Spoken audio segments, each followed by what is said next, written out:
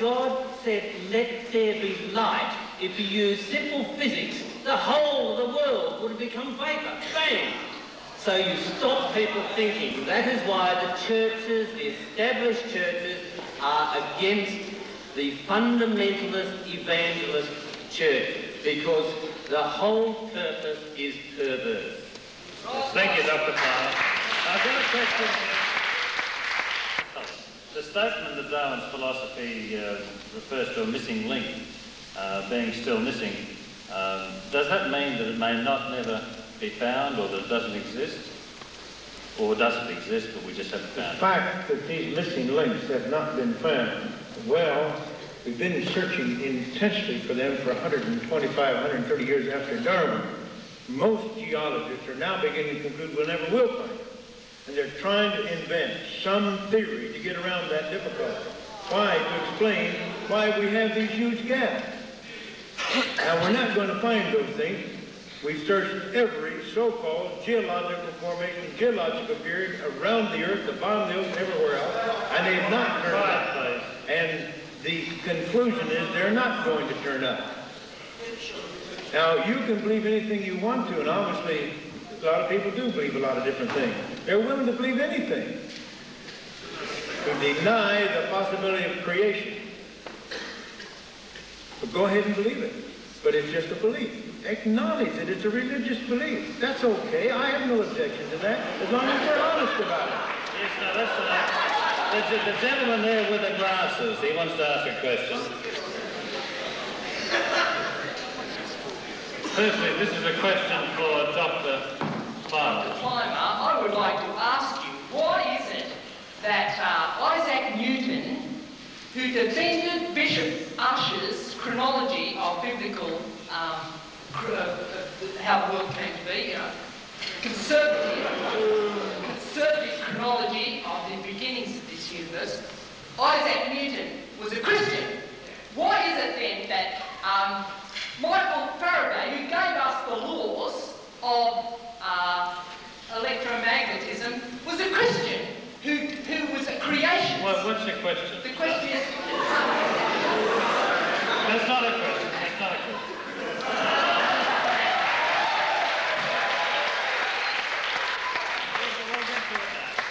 Why is it then, Mr. Plimer, and I would like to graciously, why is it that evolutionists are not adding to the field of knowledge rather than taking away from them, like we've done tonight?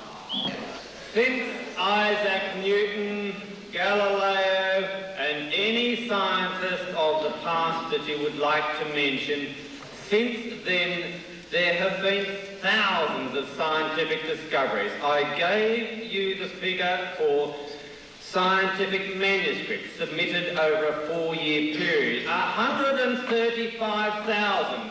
You want science not to have advanced. That's why you think like you do.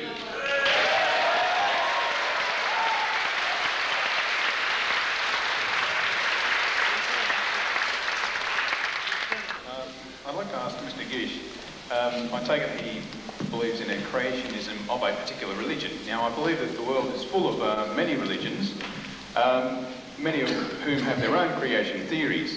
I'd like to ask Dr. Gish what particular creation theory he believes in, and has he done a comparative study of them, and if he has chosen a particular one, why has he chosen that particular one over the others? The answer to that question is very simple. We want none of these taught in the public schools. We don't want the book of Genesis. We don't want the Navajo Indian version. We don't want the Hindu version. We don't want any of these taught. What we want is the kind of scientific evidence that I presented here tonight. If you are a believing Muslim, an Orthodox Jew, if you are a Christian, if you are a Hindu, no matter what, then the theistic creation model comes within your area, and it can fit and support any kind. I personally accept the Judeo-Christian view. I believe it is a correct one. That's what I accept. And that is on the basis of my faith, just as an atheist has faith, just as an agnostic has faith, just as anyone has faith, and don't kid yourself. Now, Dr. Plimer put his finger on it. They started to lambaste the fundamentalists. Why don't fundamentalist Christians have some rights? Why can't their viewpoints be heard? Why can't the fundamentalist Catholics, the fundamentalist Presbyterians, the fundamentalist Baptists, why don't we have any rights? Why is it only the liberals and the agnostic and the atheist? Right now in the United States, what they say is this: you have 1,000 kids in a school, and if there's one atheist, you can't teach anything that would even hint at the existence of God. You've got to bow down before that one atheist. Now, what's democratic about that? What's right about that? Why can't we teach both? Why can't both these kids hear both sides of this question? What's wrong with that? I'd like to know what's wrong with it. This gentleman over here.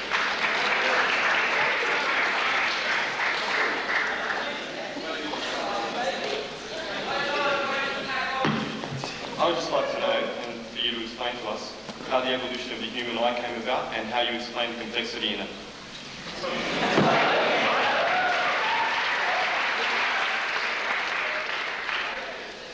My arguments tonight have been on the beauty of science. And in science,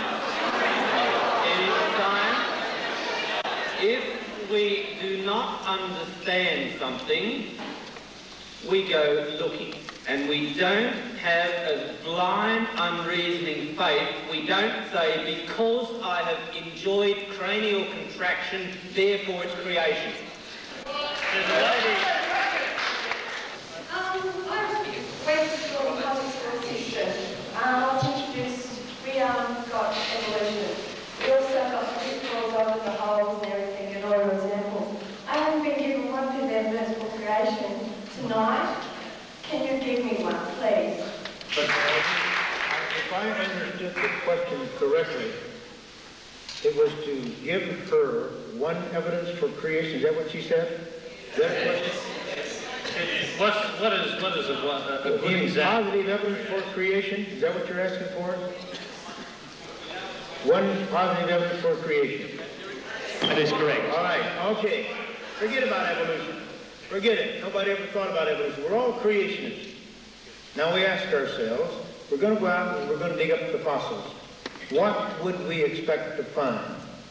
We would expect to find the abrupt appearance of each basic type of creature without transition forms and without ancestors. That is what we do find, and I submit that as positive, powerful evidence for creation.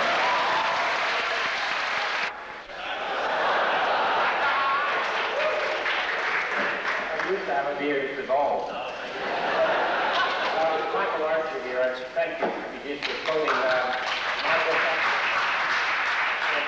my book out of context. I was delighted to see you demonstrate exactly some of the things that Professor Plimer has said that creationists do. And I'll talk to you about that after a while. But of course, right next to the page in which we talked about the fossil record of elements that is punctuated equilibrium, there was, of course, the thing that you didn't cite, which was the miraculous equilibrium, the fossil record of the adaptive primate.